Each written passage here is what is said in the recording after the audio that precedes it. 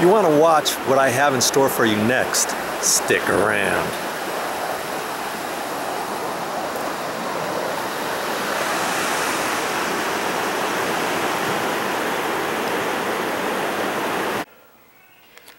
Yeah, so this is the project today. I'm going to take these light lenses on the fluorescent light fixtures and pop them back up there. Now, you might think it's pretty easy to do that, but you see that lip right there? It's a continuous lip along the edge on both sides of the light. You see over here, you see that little lip, see?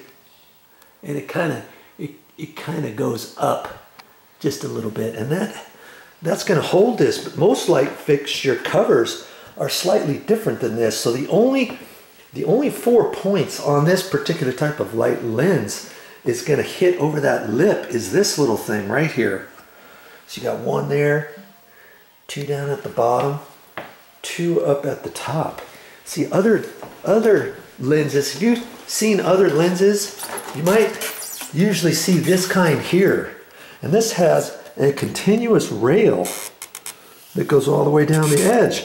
And then you lift and put on one side, kind of push it over, lift this side and make sure it pops in.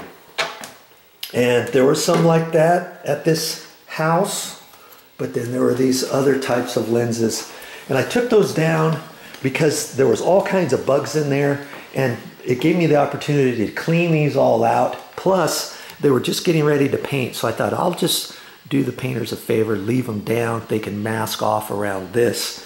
Because the lip is so, see how wide this is? There's no way they could have masked up tight and not got any on the cover, as well as get the paint all the way nice and tight all the way around the light fixture. That's another pet peeve of mine. If you're gonna do some painting, do it right. Take the cover set down and cut in nice and tight around your light fixtures. You don't have to have these in the way. Then you can wipe these down anyways, right? So I haven't tried to put these back up, and I'm pretty sure these were in here from before because they're almost the same size as those other covers. So I'm going to try and make an attempt, and I haven't tried to put this up yet. You know, I thought, well, hey, nothing doing. I'll just let you see what I see. Que sera, sera. Whatever will be, will be. All right, who sings that? Yeah, remember the Doris Day show? I only watched it a few times. Not very many times. Oh, I might have to get a taller ladder, because see, I can't really see what I'm doing. Oh, mercy. It's up here. It's up here kind of high. I think I can just slide this where it needs to go and feel that it's on there. And then as I push, I'm going to push all the excess over on this side and reach my hand around there where that clip is and kind of pull out on it a little bit. Ugh. There. I got the back, but I don't know if I can reach that off of this ladder. Dabbity nabbit. I think I can hold it up there without it falling down. There's one clip over here. I got to move this. Would not normally do that. I would try to have it centered, my ladder, a little bit easier so I don't have to let go of it. The last thing I want is for this to fall down and break. I haven't even seen these at the store, like Home Depot or Lowe's or Ace or, you know, someplace like that. I want to feel on that with my fingers, and it feels like it's nice. See, you got a little bit of a slop both directions, but once you get it clipped on there, you kind of get it. Now I can see where, you know, even though I had these down, I tried to put them in an area where the painters wouldn't get to them, but obviously they found it all right. I thought I had most of that stuff off. I can look at that. See how nice and clean that looks? Because I took it down and I wiped it all out. Even if you're not painting, let's do this one down here. Even if you're not painting, I would suggest doing this maybe once a year. Whenever you see a whole lot of bugs up in there, buggity bug bugs. It just looks nice and clean when you don't see all those bugs and whatever else gets up in there. See, I'm kind of not at the right position here with my ladder. It's pretty flexible. And see, I gotta let my fingers do the seam for me. I'm just concentrating on getting this lip over first. See how it's like that. I could probably let go of it. Ta-da! It's just caught on that one little lip here and one up there. And now make sure it clips down there, and it did. Okay.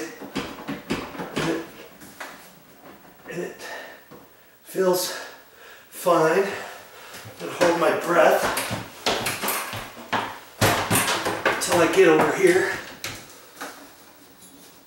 It's just that one little clip right where my hand is. And sometimes you just have to kind of take the plastic and kind of grab it and kind of tweak it just a hair to get that clip over. Okay. Just a little, see? I feel on there. It looks good. Here's some more paint. My word. You know, even if they would have left these up here, can you see that had they have masked this off, there's no way they could get a nice clean spray or paint up underneath there.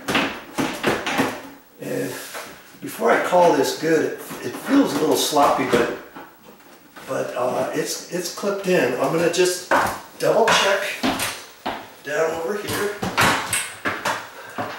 Last thing you want is to make an assumption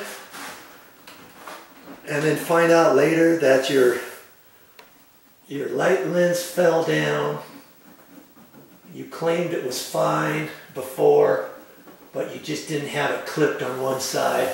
And the washer and dryer were vibrating, and it vibrated this thing off somehow. Okay. It's good.